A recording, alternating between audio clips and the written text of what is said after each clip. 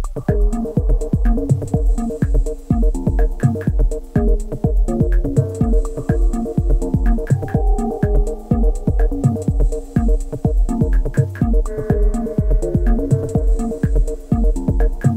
Si here from MusicRadar. Today I'm joined by Si Truss, editor of Future Music magazine, and today we're taking a look at the brand new Elektron Digitakt. Yep, so Digitakt is the new sample-based drum machine groovebox from Elektron, Swedish outfit, best known for their analog range probably. Most recently, and then recently, and then further back the machine drum, and various other Mono kind machine, all that stuff. stuff. Various other kind of cool grooveboxy synthy products. Digitakt is the latest. As the name suggests, it is a breakaway from their recent analog range in that it's all digital. It is a sampling drum machine. So what you've got in here is 8 sample channels, all of which start with a sample, then take that through a filter, amp envelope, there's overdrive built in, bit crushing, delay and reverb sends, LFO per channel, and basically use all of that to build beats and grooves. Let's have a listen to some of the presets then, and then go through all the different sort of parts of the sound engine. Okay, cool. And we can look at what it can do and how you can tweak it all up. So we'll just hit play. Everything that we're going to hear now are basically the preset patterns and sounds that come within the box. Cool. So just hit play. So like we said, we've got 8 channels of sampling along here, each of which has several sections within the sound engine. So in the source section here, we can do things like change the source sample. Then we've got kind of your standard sampling, tweaking things like tuning. We can mess around with sample start, length, positions, the kind of mode of play, so we can kind of loop up samples. A bit of bit crushing. So that's the source section. That's the source section. Let's take a look at the filter section then. Yeah, let's load up another preset pattern and some new sounds just so we can hear them. Okay. So, like I said, we've got filter on every one of the channels. So let's select a track. It's a multi-mode filter, so meaning that we've got kind of high pass and low pass modes with resonance, which we can sweep. Let's try.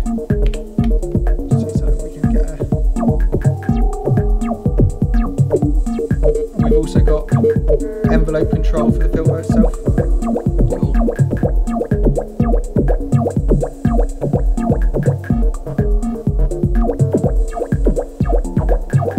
So you can quickly bypass that as well. So you can just turn it off and so you can turn the filter off, and then you've got high pass and low pass modes for each of your channels. Okay, cool. Moving on to the next one. Take a listen to another sound and look at another bit. Yeah, so we go to amp next, shall we? Yeah, so the amp modes, as you'd expect, amp envelope, also where you have your sends. So the Digitakt has reverb and delay sends. Yeah. So you can dial in reverb and delay per track.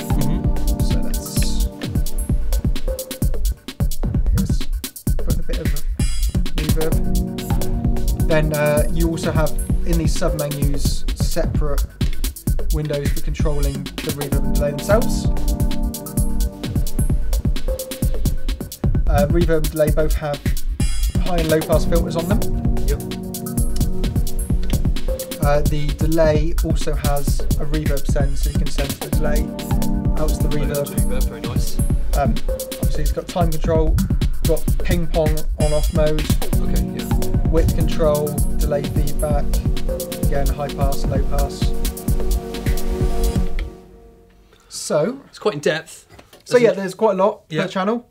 So the final part along here is the LFO. The LFO. Let's load up yet another one. Another sound, so you can just have a little hear.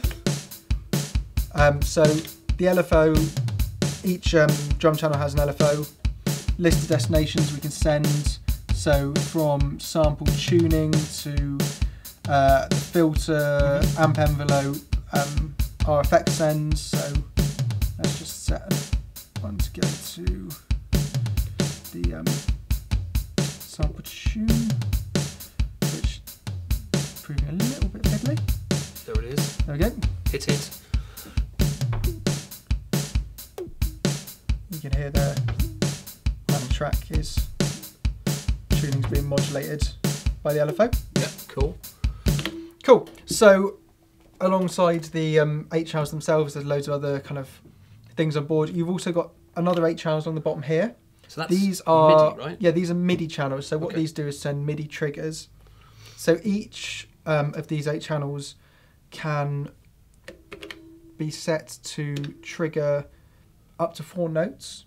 Okay. So essentially what you can do is kind of lay 8 4-note chords across these if you want, and then kind of hook a hardware synth or a plugin or something up through the outputs here, and have that controlled by Digitakt. You can have, obviously, you can control more than one thing at once, depending on what your kind of MIDI setup is. There's enough I/O there for I/O wise. Well, I/O wise, we've got MIDI in, MIDI out, and MIDI through. Out and through both can work as sync ports. So you can send DIN sync messages. Then we've got a USB port which you can use to hook up to a laptop or computer.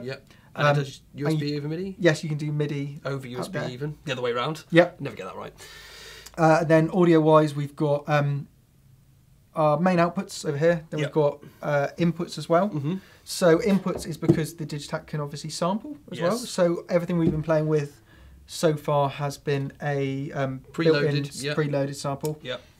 A lot of the fun obviously comes from loading in your own sounds. Doing your own thing. Which we're going to do right now. Yeah, so let's load up a project we've just been messing around with.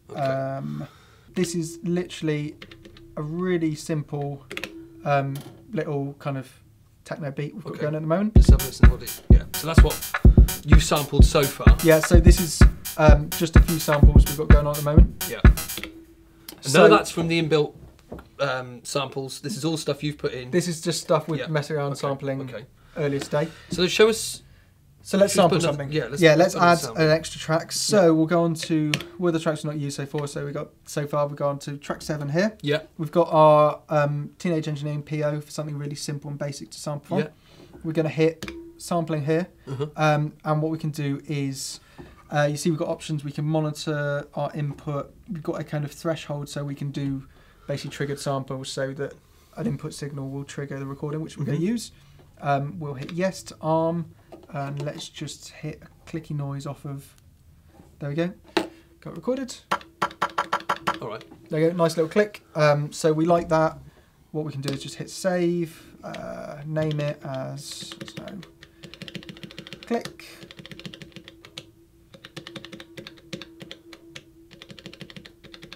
There we go. Expert keysmanship there, sir. I know, I've done this before. Then we can assign it to a track. So we'll assign it to track 7.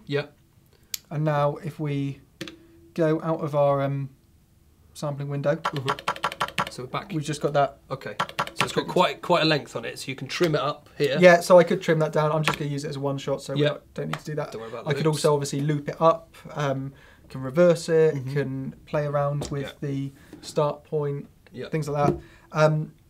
We'll just leave it as a simple little click for now. So this naturally can be used as a step sequencer.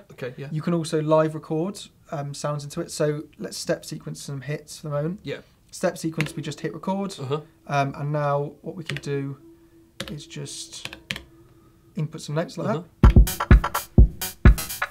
You see we've now got that. Let's send it to a bit of reverb. We can play around with the pan. Obviously we can filter that bit.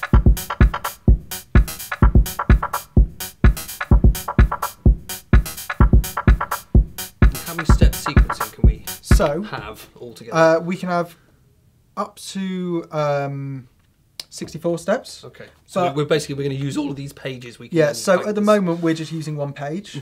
What we can do is, using the page button here, we can increase the number of steps. So let's just increase it to 32 steps. What we've done there is we've just basically doubled our pattern, so we've now got a 32 step sequence. One cool thing we can do is we don't have to have the same amount of steps on every channel. So if you want to get some polyrhythms going, we can set each drum track to have a different length sequence. So let's try doing that with that little clicky noise we've just put in. So if we go back to our pattern length page, and then holds function and yes, and that gives us a per track length, and we can trim. Let's trim our clicky noise right down to 12 steps, so it'll nice little polyrhythmic thing going on. Yeah. And now if we hit play, yeah, you can see that is. So we've got a little polyrhythmic thing going on. So there's lots of other cool little things you can do in here. You can do re-triggers. So if we go onto our snare, for example, we can hit the re-trigger button here, and if we hit play, so we can hear how it sounds.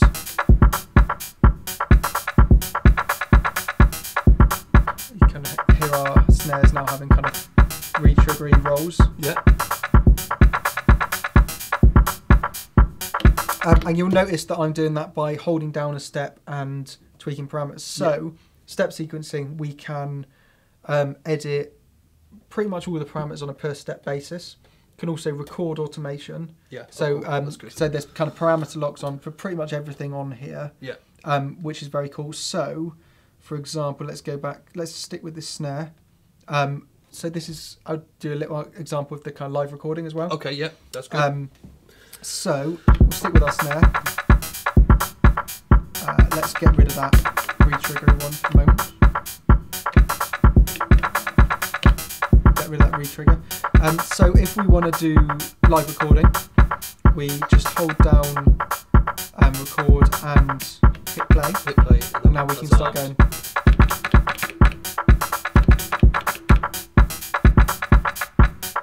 So not, but I haven't quantized that. No, sure. So you put it on free, but you can set up quantize if you want. Yeah. Yeah. Okay, so that's live recording.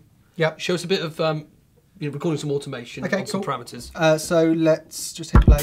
Yeah. So let's go with our little clicky noise that we recorded a minute ago. Again, to enter live recording mode, hold down that, hit play. Yeah. And now we can just. Okay.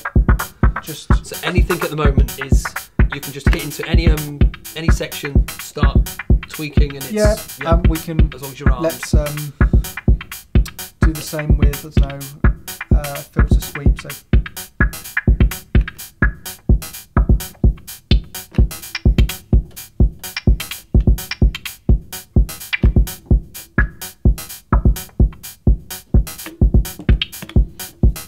Yeah, and we've just kind of recorded some little parameter sweeps. Okay, so recording automation, brilliant, we like that. Yep. And like you say, you can control, outboard MIDI stuff. Talking of control, of course, Elektron products have been gifted the grand scheme of Overbridge connectivity with the last sort of iteration of products. Digitakt is no different. Yep. So, but it is different in one way. It is slightly different. Yeah. So Overbridge is, like you said, it's their interfacing platform for working. Basically, it means that all Elektron products can kind of function like a plugin in a DAW. Yep. And an audio interface. Yeah, and an audio interface. Yep. Digitakt is a little bit different in that for the first time there's two levels of Overbridge functionality. There's the free basic Overbridge for Digitakt, which basically acts as a sample librarian and does some audio streaming. It's worth saying that we haven't got our hands on the latest version of Overbridge yet, so we haven't been able to use This is early Digitakt. doors product here, so we are yet to receive. So this is all a bit speculative. No, yeah. From what they've told us, you can do some audio streaming over USB, but I think it's time limited. Yes. And then there is a premium version of Overbridge, which gives you full kind of plug-in style editing. Yes. Full audio track recording. It's basically the Overbridge that we know from previous products. Yeah. So, a bit of a shame. I know they're trying to drive the cost down of this compared to their previous products, which is fine. They have. But not to have to pay for Overbridge sounds like a bit of a cheap shot. Yeah, I mean, well, to me anyway. It's obviously kind of an exercise in trying to keep the price down, which is it's fine. It's not the only product in the world that will sell an audio editor separately. It's from my point of view, I don't see any user buying this and not wanting the functionality that comes in the kind of premium Overbridge, Yeah. because it gives you such tight DAW. Because if anyone's used Overbridge before with other Elektron products, it does work very nicely. Yes. We've been impressed with it in the past. Yeah.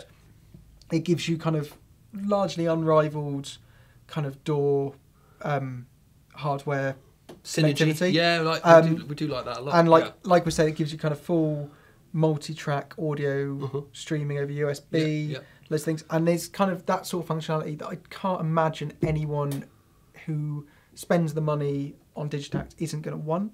So you should probably factor, I think the premium Overbridge is €79, I think.